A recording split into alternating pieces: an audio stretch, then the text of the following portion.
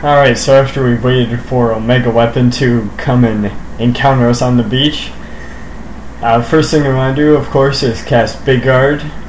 We'll absorb most of his attacks because of the Tetra elements we have. And we can show off Bahamut Zero here. For Vincent, use Quadramagic Ultima on him.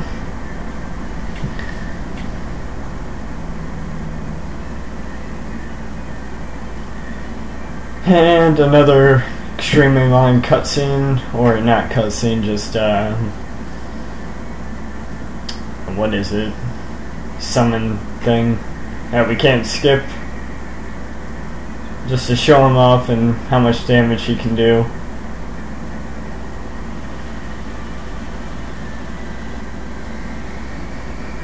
And I think he does maybe 4,000, 5,000.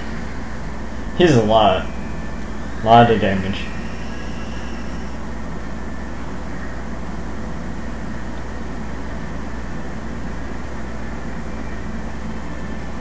$8,000 damage, that's way more than what I thought. And we absorbed MP from MP Absorb that we have linked to it.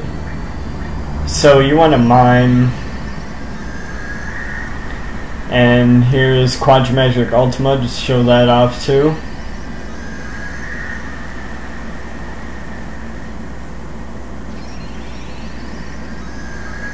That deals a lot of damage, especially when it levels up.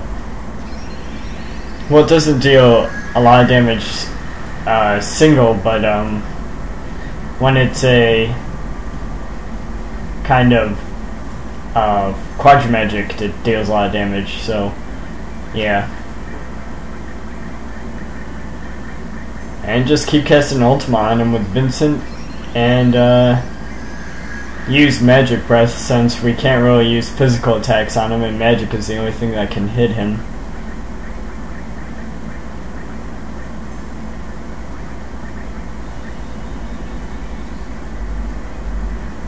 Magic Breath seems to do a good amount of damage to him as well.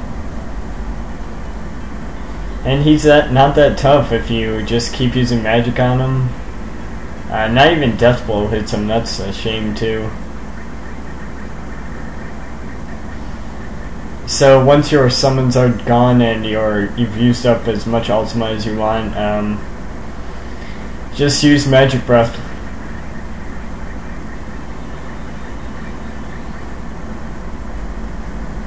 And it'll take him out no problem.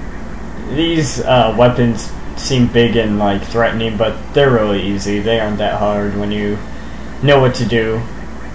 And I have Omni Slash, which I also gained at the it's at the battle arena. You have to gain a ton of battle points, but here's showing it off.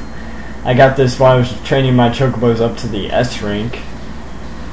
It does a ton of damage, and you can get this by fighting at the battle arena and getting a certain number of battle points. So this is the best limit break for Cloud, and it kills him. And you gain a ton of MP, or not MP, stuff, level up stuff. And now that Diamond Weapon is destroyed, we can head to the North Crater where Sephiroth is. Go see what's going on with him there.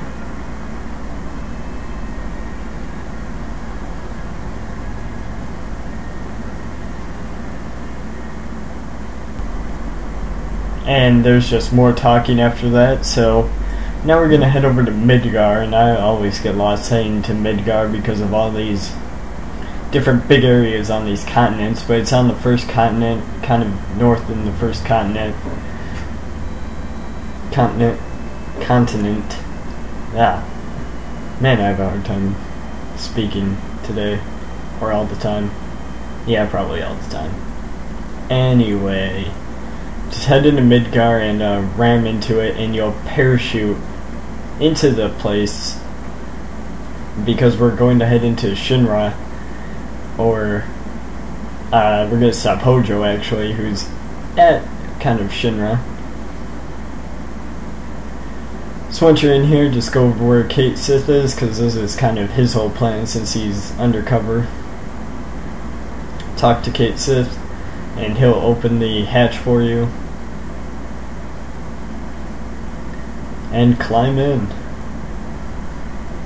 You need Barrett in your party for this mission to get his ultimate weapon, so make sure you have him there before you go any further. And there's a ton of ladders you have to climb in this place. So I'm going to skip out most of the ladders because all you're doing is going up or down, because that's all you do with ladders. And before you head up or down any ladders, there's a couple of treasure chests over here. There's an elixir, and all the way to the right is a mega elixir. So make sure you grab those.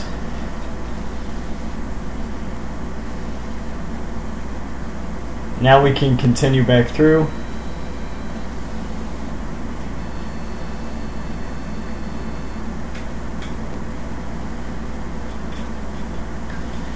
Head down this long pillar of stairs. I don't know who built this place and why they have a bunch of air ducts and stairs and pipes and ladders and what they were thinking.